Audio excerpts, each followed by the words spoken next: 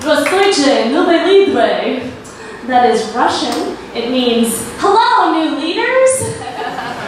I've been practicing. Just in case. 你好，人领导人. That's the same thing in Chinese. Just in case.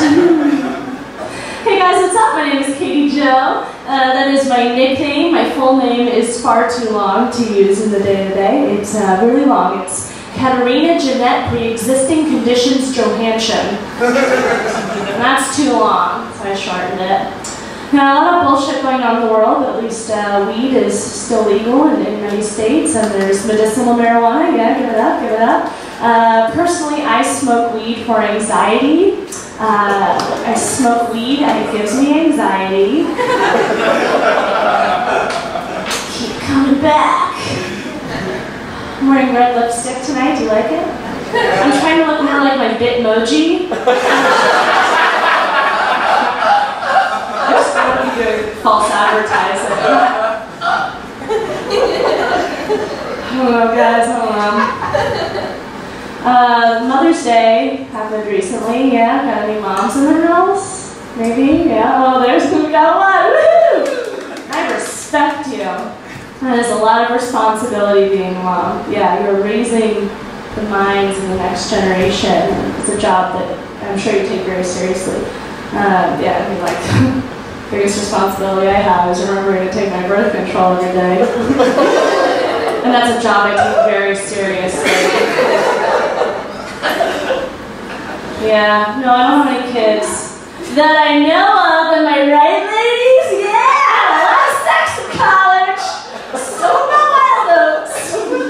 I know how it works. Oh man. You know, whenever I get nervous to do this, do stand up, I try to think about it like losing my virginity.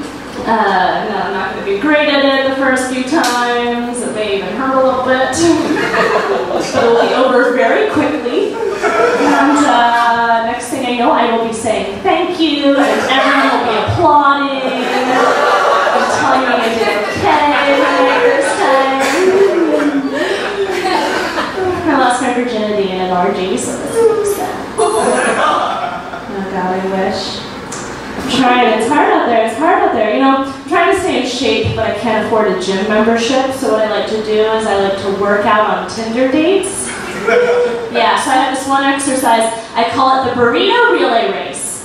And how it works is a guy will take me out to Chipotle, and as soon as he pays and hands me my burrito, I run away!